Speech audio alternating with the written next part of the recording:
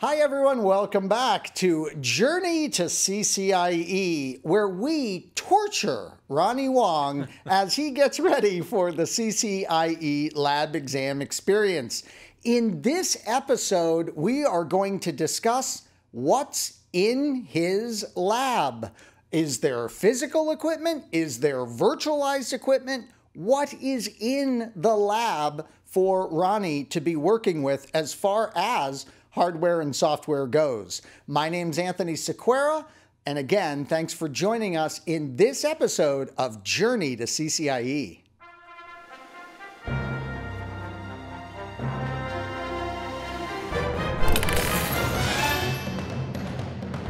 All right, now you mentioned the idea of equipment here. How important is it that I know what piece of equipment are there and why does that help me? Boy, I think it's pretty critical. Okay. So, Ronnie, one of the things that students always say with the CCIE is they see the fine print on the exam objectives, the blueprint, and the fine print says, sure, we're going to try and stick to these 900 bullet points worth of content, but we have the right to ask you anything at all we want. So students will see that and they start saying, oh my gosh, this is unpassable. This lab would not be able to be passed. They can ask anything at all. Well, hold on now. They have to stay with the features that your devices support. It's not magic, right? If your router doesn't support bidirectional forwarding detection, they can't have you set it up. Your router doesn't support it. So I think it's really important to know the specifics on what's going to be in your exam as far as hardware and software goes.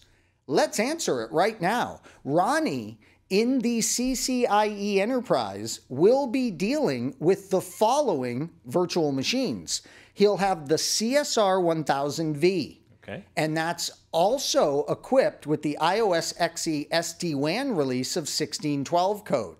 So notice, very specific on his SD-WAN code and the style of router that he will be working with. That router, by the way, I think is inside of CML. It is. So that is the yeah, right what a version. great way to Right. get initially familiar with the XE, the iOS XE operating system and that device. You could also spin one up in AWS and use an eval copy. The next thing, Ronnie, is the iOS V running 15.8. I do believe that's the exact CML code that's running. is. Awesome. So you've got a head start there. Next up, we have the iOS V2 L2. That's at 15.2, probably same as CML. Right. Then the actual graphical user interfaces and things of that nature for the SD-WAN, that's at 18.4. Notice how important it is for Ronnie to know that version, because the SD-WAN is constantly expanding how it operates and what features it can do. So he has a nice cutoff point on his studies. He's like, don't talk to me about version 19 or version 20 of the SD-WAN solution. I need to be expert level with 18.4. And then finally, DNA Center. And again, very important that Ronnie is aware that it's 1.3.1 code. So if there's new gWiz 2.x DNA Center out there, he's not going to worry about those new features.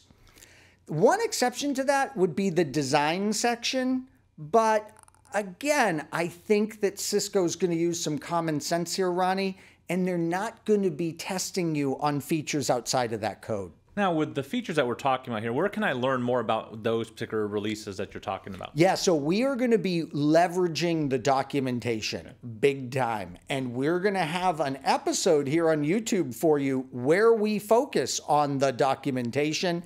And that's going to be an important episode. By the way, Ronnie, we're not done. There's more things in your lab.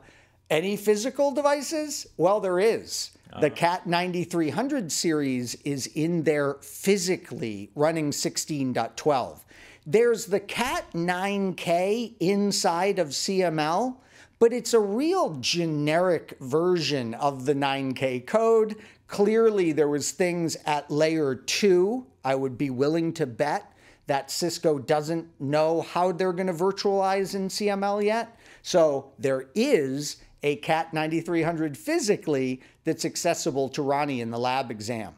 There's also a category of software they call virtual machine support.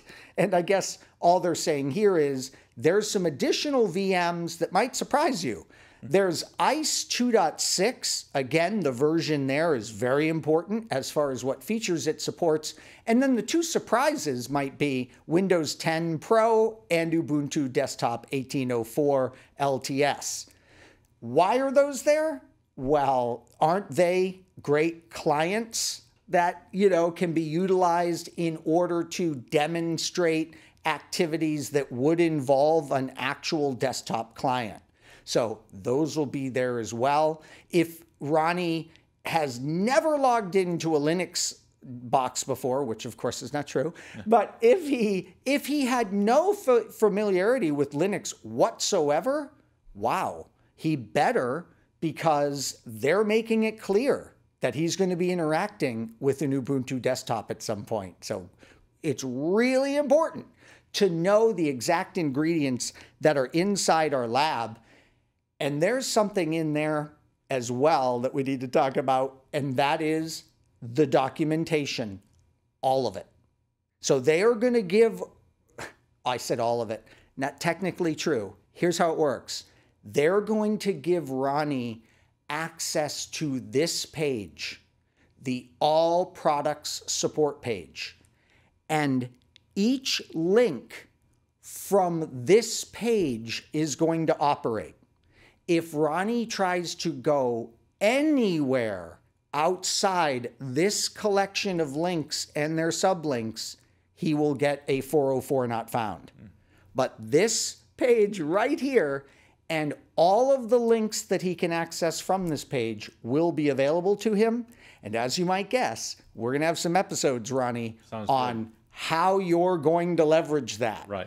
We'll have to do actually a couple of episodes together on this, because the documentation at your fingertips can be a great thing or it can be a terrible thing. And I'll explain more in our upcoming episodes on that. Where are we going next in the CCIE journey? Well, now that we know what is going to be in Ronnie's lab exam experience, we need to talk about next time the lab exam format. We know there's going to be an initial 3-hour section and then in a 5-hour section to wrap up the 8-hour extravaganza. What is the details of those sections and how is it graded? That's on tap for you next in our CCIE journey. Thanks so much for joining Ronnie and I in this episode. Be sure to subscribe to YouTube, our YouTube channel, and you might want to turn on notifications so that when we release a new episode, you don't miss it. Thanks again, everyone. Until next time, Ronnie Wong, Anthony Sequeira, signing off, IT Pro TV.